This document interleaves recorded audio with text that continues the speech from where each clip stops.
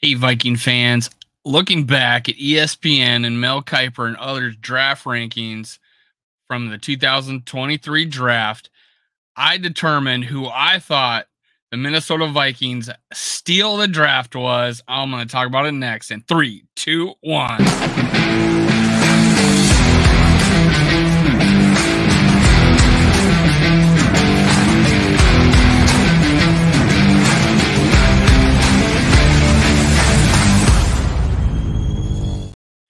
Gather around, Skull brothers and sisters. This is Skull World, brought to you by Minnesota Sports Talk. I'm your host, Dave. You can follow me on Twitter, TikTok, and Facebook at Skull World. Make sure you hit subscribe, like, and comment. Help me Hulk smash the YouTube algorithms. Let's go. Let's go. I'm just, I want to go check out what they were thinking about some of the Vikings players before the draft. Stuff I haven't read, and I'm going to do it live on air. Just to show you my reaction and seeing if I agree on what they thought of him, and ultimately decide who the Vikings draft day steal was. I had several last year. I had Andrew Booth Jr. I thought was a steal last year in the second round. I had Ty Chandler as a steal in that fifth round, and I had Jalen Naylor in that sixth round as a steal. But this year I only have one that I think is a steal for the Minnesota Vikings, not counting the UDFAs. There's some nice little gems there, but in the draft itself, the Vikings got one guy I thought was their steal of the draft. And honestly, it's probably one of the steals for any team in the draft, considering what people thought of him. So let's look. Let's recap. Let me add this.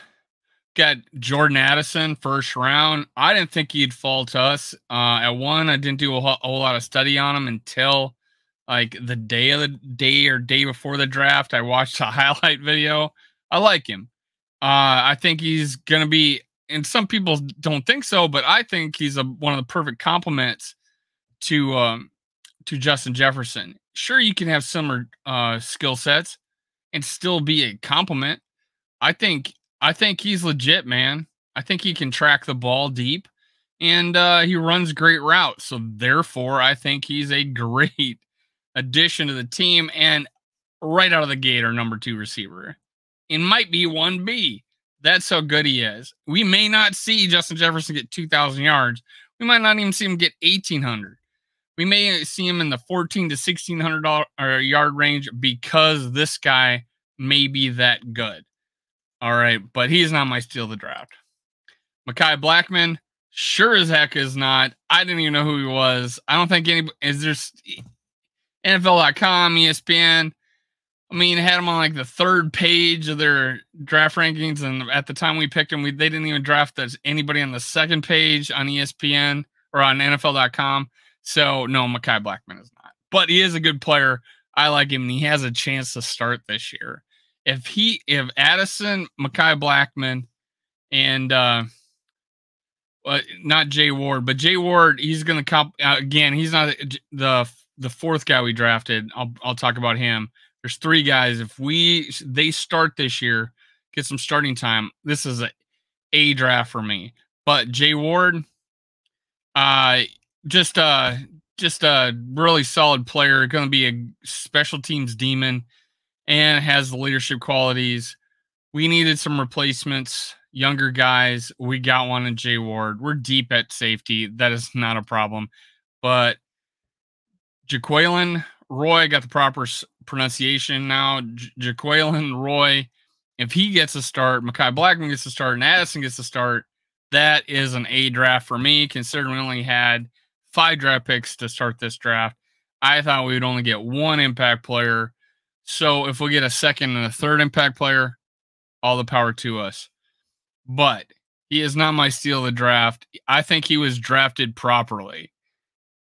I do. Jaquelin Roy drafted properly in this draft. Jaren Hall. Some may have had him in the 3rd, 4th round. I don't think many did. I think 5th round was an adequate spot for Jaren Hall to get drafted. he is not my steal of the draft. My steal of the draft, we got in the 7th round, Dwayne McBride. Dwayne McBride was the Minnesota Vikings steal of the draft, and long-term results may show that he might have been one of the steals of the whole NFL draft, getting drafted in the 7th round. Pacheco for Kansas City got drafted in the 7th, and we get Dwayne McBride. I'm thinking we got a better player than they got in the 7th round. The problem is it's deep right now with the running back group we have. Will Dwayne McBride find some time? Already, Quasey says he's got starter ability. All right, he does. Dwayne McBride was ranked 89th on Mel Kiper's board. 89th out of his top 150 board he has. 89th. He got picked at like 222 or something like that. Some crazy end of the 7th round type of crap. Dwayne McBride, steal of the Minnesota Vikings draft. So that's 2 years in a row we got, I thought, a steal of the draft as a running back. It is crazy to think how much talent we have in the running back room right now. Of course, that'll be diminished with with Dalvin Cook probably being gone June 1st. But hey, it is a good problem to have, man. Ty Chandler, Dwayne McBride, Alexander Madison, Kenny Nwangu might be the odd man out. And I talked about Knowles, our UDFA kick returner that we picked up. He might make it as a receiver. So, hey, do we need a 4th running back on the team? We'll find out, man. But Dwayne McBride's the real deal running back. Let's hear the write-up about him. NFL.com had before. He's out of Florida. He was a junior, 5'10", 209 pounds. He looks solid, though. He looks physically solid. This is definitely a running back's running back when you look at him. I'm not going to I want to say he reminds me of a particular running back, but I don't want to put myself out there. But there's some top end running backs I saw in him. Now he's 5'10", 209, 30-inch 5 5/8 inch arms, 9.5. Running back, I like the hand size. It's good enough for a running back. I just worry, being able to secure the ball. He did have some fumbling issues. He had 5 fumbles last year. So hey, that it's important. He has the traits. You got to handle the ball, or you're going to be on the bench. Adrian Peterson had problems, man. So, hey, who knows what will happen to this guy? He didn't do any measuring in the combine. Apparently, had a hamstring injury, but he played fast. He broke away from players. He has speed, but more importantly, this guy has great balance. There's a couple of things that he's done. Yards after contact, forced missed tackles. This guy is like top 3 in both those categories. It's insane. Now, again, not against the top talent. I did watch every carry against LSU. He didn't have a whole lot of yards, didn't have a whole lot of carries. They were down a lot of the game. But this guy was hard to bring down, and he saved them from getting tackles for a loss on multiple occasions because he was so hard to bring down LSU players, overpowering the UAB offensive line. He didn't get any breakaways or anything like that, but he had a touchdown, and he got in easily standing up. This guy has vision, short area quickness, and enough speed in the NFL to break long ones. I compare him a little faster, Alexander Madison, but a little smaller. But I think he's a little faster than Alexander Madison. But right now, Alexander Madison's probably solidified as their number 1 if Dalvin Cook's gone. This guy can earn some short yardage, back up, 1st and 2nd down carries. Ty Chandler might be the change of pace guy, receiving running back. Now, this guy only caught like 5 passes his entire college career at UAB. Saw one UAB fans comments that it wasn't even in the playbook. He did get a swing pass against UAB against LSU. It was good. He didn't look confused. He looked capable. Turned it upfield. He looks like he can catch the ball. Some of the commentators say that in the game, the scouts think he's got hands. I think he can catch just fine. I didn't think Kenny Nwanga could catch. I found out he could. Go look at Dalvin Cook. He has trouble keeping his balance and the ball's being thrown to him. He fell on his butt a couple of times this last season, wide open. So I think this guy has the balance, short area quickness. I think he's going to be fine. Dalvin Cook is a good average pass catcher. I think this guy could be that, if not better, just because he looks so stable. Just hard to bring down. Just a base on the guy. And the reception I did see looked like he was fully capable of catching the ball. His player bio, a 3-star recruit from Vanguard High School in Florida. McBride impressed as a true freshman by averaging 9.3 yards a carry in 6 games, 47 for 439, 4 TDs. He was a second-team All-Conference USA pick as a sophomore, topping the Blazers with 1,371 yards and 13 scores on the ground, 204 carries, 6.7 per, 3 catches for 19 yards, 6.3 in 13 games, 5 starts. Only 5 starts. What the hell was he not starting? All right. McBride was one of the top running backs in the country in 2022, receiving 3rd-team Associated Press All-American and 1st-team All-Conference honors by setting UAB's single-season record with 1,713 rushing yards. He was an All-American playing for UAB. That's hard to do. 19 rushing scores. Amazing.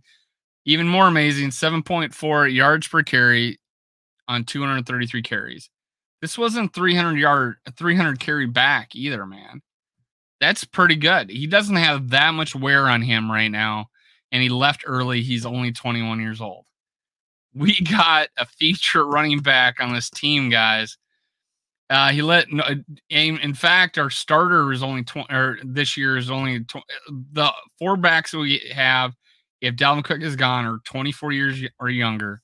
Looking good, Vikings. Hey, he led the FBS in yards per carry, ranked 2nd in rushing yards, tied for 3rd in rushing touchdowns. He also caught 2 passes for 10 yards, 5 per 11 games with 9 starts. Why isn't he starting in 2 of these games? Opting out of the team's Bahamas Bowl appearance to prepare for the draft. Smart move. They, I think they were just a 500 team, I think. That was by Chad Reuters. Overview. That guy's busy, man. That's a lot of write-ups for this guy. Productive runner with the physical athletic attributes that could create an upward trajectory in the right situation, and we got one. Let's go. McBride is experienced and comfortable running in all blocking schemes. There's reports on this. There's numbers on this. I can't repeat them because I can't memorize everything, but apparently inside and outside zone, he's completely like a top echelon in those categories. He's a smooth-hipped and runs with good blend of shiftiness and power. I don't think he's elite shiftiness. Like, he's not Barry Sanders elite, but balance-wise, maybe. But short area quickness, very, very good. Not elite like a Barry Sanders would be. He'd benefit from quicker tempo, decisiveness inside. He must eliminate ball security issues, or he could end up falling out of favor quickly. That's his problem. 5 fumbles apparently last season. He freaking AP had like 11 one year. So who knows? McBride's lack of 3rd down value could hurt his draft slotting, but his upside is worth the day 3 selection. So they predicted day 3 in the NFL.com. Mel Kiper ESPN had him as 89th best player available. Somewhere in the middle, man. Somewhere in the middle. I think I would lean towards where Mel Kiper had him. I think he could have been the 3rd best running back in this draft. He's at least top 5, but 3rd is probably his high side. Maybe even 2, but 3rd for sure. Strengths: ran for 120 or more yards in 10 of 11 games. 2022. Looks comfortable running behind every blocking scheme. Above average vision to find what the run is offering him. Great. I think he's got very good vision. I think I can see a lot of him in Alexander Madison now, like 24-year-old Alexander Madison. Looks off tackler to buy time for his cuts. Generates collision momentum up to second level. Oily hips allow him to swivel and stride around tacklers. Able to get to sharp backside cuts on inside zone runs. Power and finesse at his disposal near goal line. Nothing I don't love about what's written about him, except for the fumbling and the fact that they don't think he can catch passes, but I think he can. Weaknesses: can be a little cautious as an inside runner. I could see that. He danced a little bit. Burst between the tackles is just average. I don't know. I don't know about that. Can be a little inconsistent along with blocks to develop. Yeah, I could see that. I think he's just young, though. I think it's just like Alexander Madison, he's going to grow into that. Fumble woes will make him a target for defenses looking to punch the ball out. True. Almost no pass catching experience over 3 seasons. Now, one of the biggest complaints I had about Adrian Peterson, if he's running right, he just kept his ball where he got it in his arm, or if he's running right or left, he's got in his right arm. He would never switch it over. One thing I like about Dwayne McBride, I seen him running right. He had it left hand. He switched it to his right with where there was nobody going to contact him. And then when he took the hit, that ball was in his right hand. If he goes out, it's going out of bounds. I saw that in him, and that's something I'm really excited. I like about him. AP had a problem of only carrying it one arm, and that was it. No matter if he's running left or right. That's my assessment of that. So it's one thing I like better than he's a throwback to Adrian Peterson type of running. He's not going to catch a lot of balls out of the backfield, although I think he might be he'll be better at it than Adrian Peterson is. Adrian Peterson was below average pass catcher, below average pass blocker too. I do not know how good a blocker McBride is, but hopefully he's better than Adrian Peterson was. But long term, I think this guy could be a starter in the league. Only thing holding him back is his development in the passing game and fumbling. If he can hold on to the ball and he can catch passes, this guy could be a starter in this league. That, my friends, is Dwayne McBride, the steal of the Vikings draft, possibly one of the best steals in the NFL draft. Time will tell. Mel Kiper ranked him 89th overall. ESPN like this guy. He fell. It's just unexplainable why this a guy with this much talent could fall.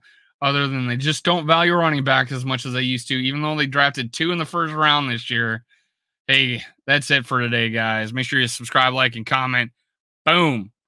Help me Hulk smash the YouTube algorithms. Let's go. Cue the music.